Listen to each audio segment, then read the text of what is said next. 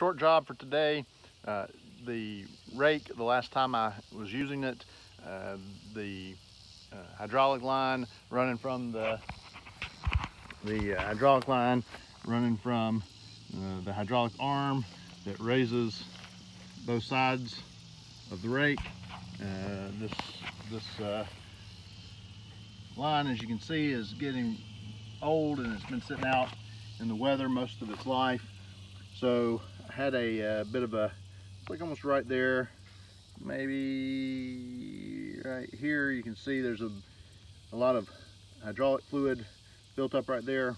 That's probably where my leak is, but I'm going to take off these little covers that hold the line in place. There are two of them.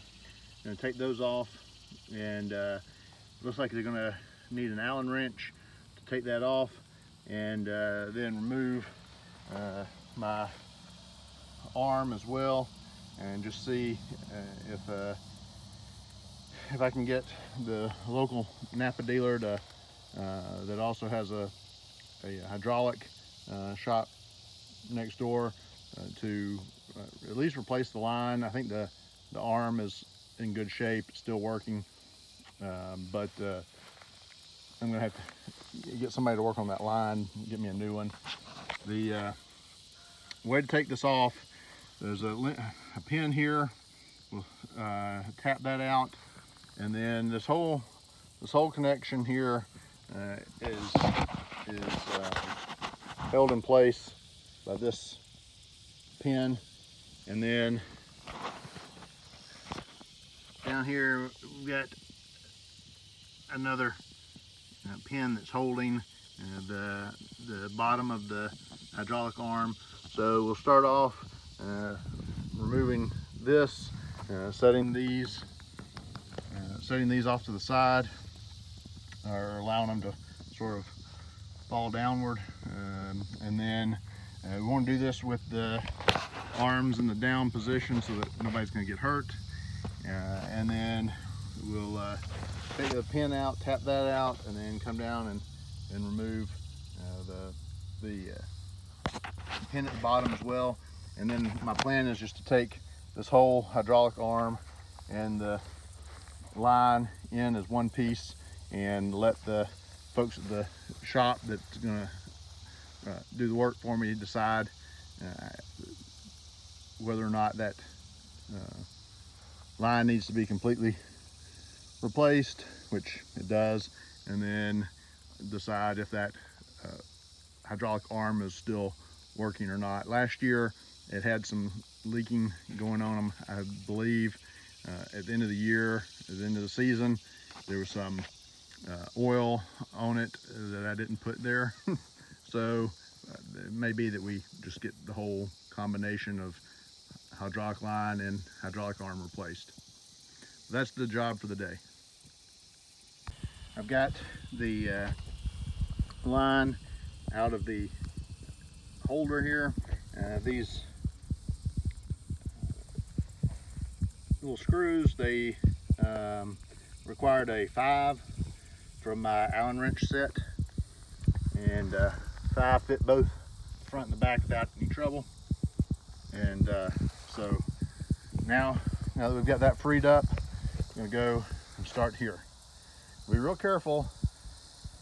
This is the part that controls the arms, so we want to make sure that they're in the down position so that there's not anything that's going to fall and catch us in a pinch. Just tapped that out. It had a washer that sits up against this edge here, and then this end was sticking out the back, and was just able to grab hold of that and tap this end and pull on that end, and it slid right out pretty well. I will be applying some kind of WD-40 or something like that just to help reposition it. Everything's rusted in there, and so we'll apply something when we start to put it back together to help it have a little bit healthier life going forward. Now, with both the arms out of place, and allowing the hydraulic arm to move around. We can get a little bit better look down here. We'll just end up tapping this pin down and off, and then that's what's retaining the pin in its position. And we'll just pull from front to back and get that out of the way, and that should be enough to free that hydraulic arm and have it ready to go in to the shop. So this is what we're dealing with. This little pin wraps around the groove on the end of the, well, I guess this clip or clamp wraps around the groove on the end of this pin, like this one is doing here. And in order to get it off, you just spread the ends there, or tap on them like I did. Actually just used that to tap on them, and it came off pretty easily, and I was able to remove the hydraulic arm from its attachment site here. And so this is what it looks like from both sides, and from a distance with the hydraulic arm off. Hydraulic arms there on the ground. So that's pretty much it for the video today. Wasn't a whole lot of work to get that off, mainly just hot being out in the sun, but fairly easy process, and I will get back with you when I start to put it back together. And I hope this has been helpful, and hope you like the video. Feel free to subscribe, the more the merrier, and I'll see you in part 2.